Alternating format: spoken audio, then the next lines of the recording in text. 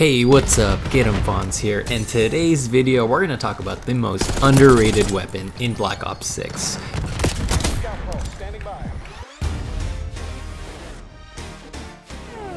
Not only is it a cool way to kill, but it is the most efficient way to move around. It's the knife. Do not sleep on the knife, guys.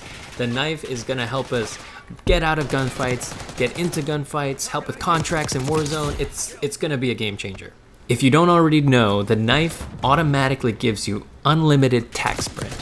Yeah, unlimited tac sprint. And I just can't wait for Warzone and see how we're all going to be able to use this. I'm excited to see how streamers use this to their advantage, how we can get out of gunfights, or how we can move pretty quickly around the map. So it's a pretty awesome change, and I'm starting to want to use this more often now, especially in the Black Ops 6 beta.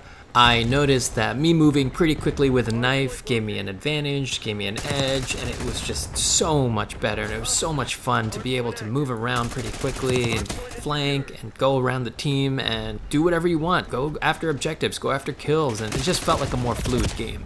For me, I'm using scroll up to go to the knife and then scroll down to go back to my main weapon, so feel free to use whatever binds you want. If you're on controller, try it out and see whatever button you use and see what works for you.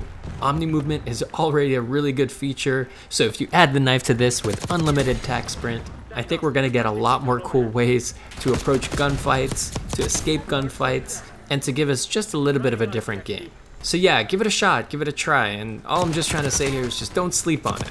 Don't sleep on the knife. It's going to help you out. It's going to help you move around much more quickly, and it's going to make you feel like a movement king.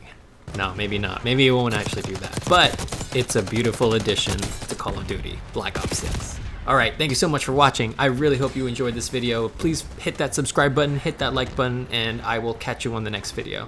Thank you again so much for watching. We'll see you next time.